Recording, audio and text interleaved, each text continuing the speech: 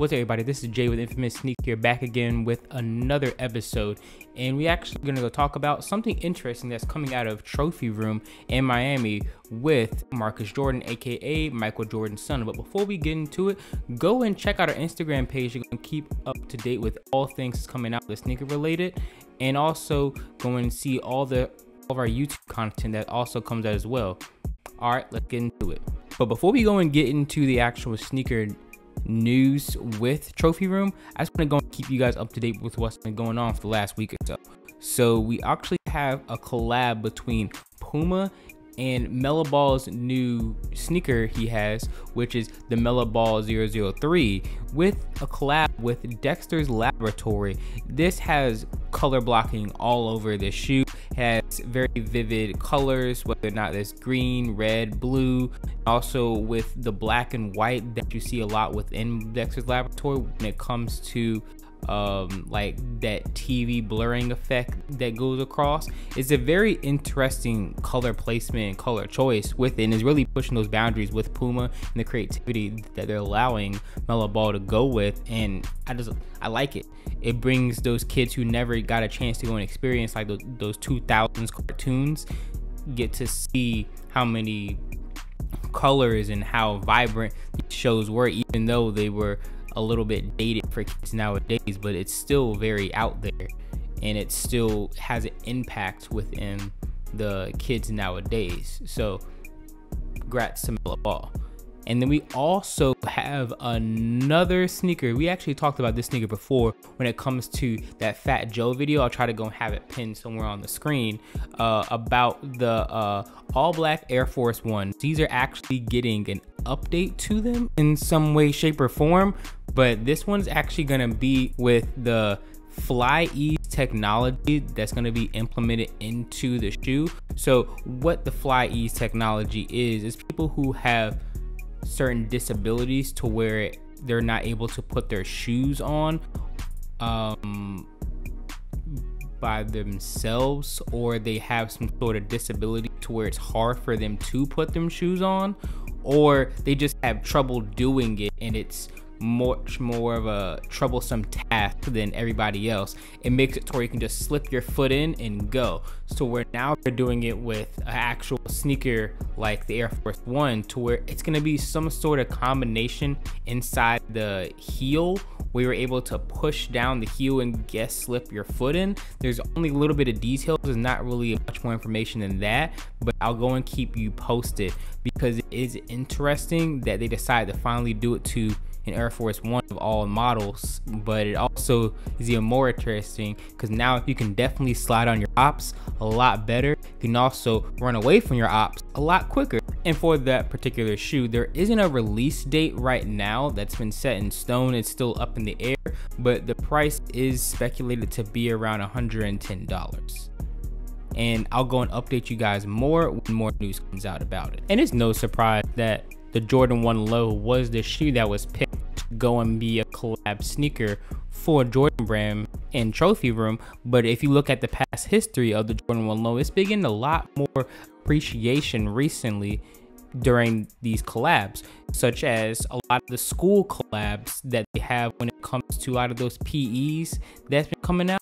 We also have the Florida Gators 1 Low that came out in May. We have the Travis Scott collabs that came out within the last year. We even have the Black Toes and the Dior's. We have the Year of the Dragons, and so on and so forth. We have made collabs with it, so it doesn't surprise us, but we don't actually know what the colorway is going to be, what the price may be, but we do know a month. The month is going to end up being sometime in February.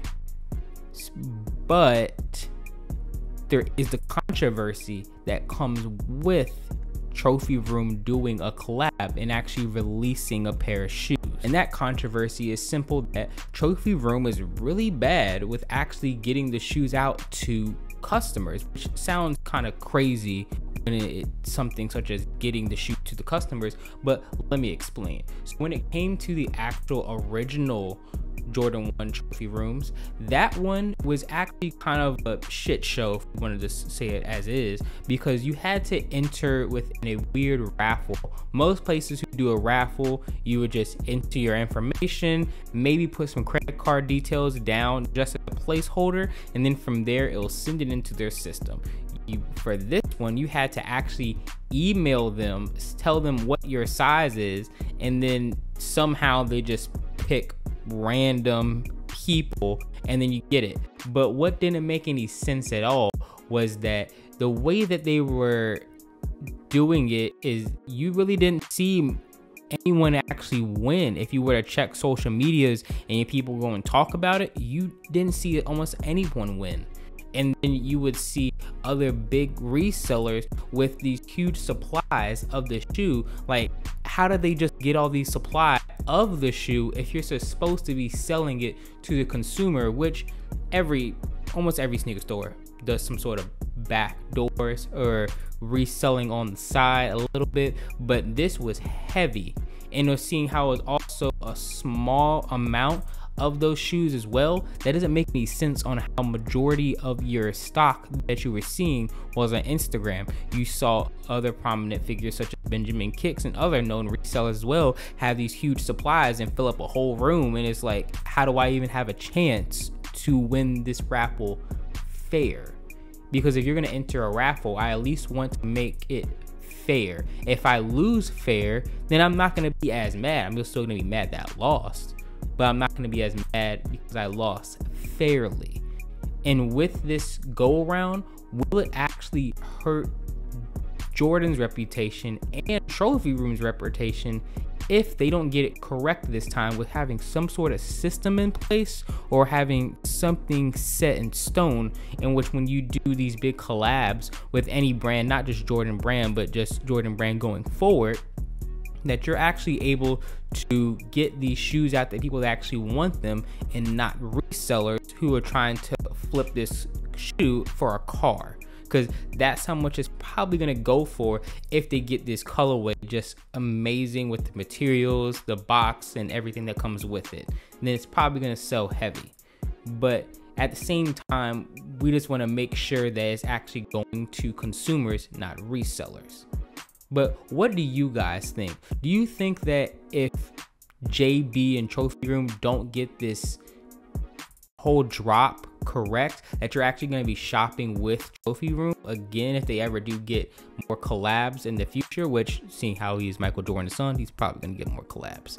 But will you shop with Trophy Room, or will you just go to other retailers that go and try to get your shoes, or just kind of say, well, fuck the Trophy Room collabs, I'm just not gonna go for them because I know I can't win? So what do you guys say about it? Just drop a comment down below, because I just want to hear what you guys' thoughts when it comes to this whole controversy that comes to it. Drop your comments down below so I can go and see what are your stories with Trophy Room, if you have any, and also would you still shop with them in the future if this happened to you? And also make sure that you like, follow, and subscribe to our page. You're going to keep up to date with all sneaker related news. My name is Jay, this is Infamous Sneaks. All right, peace.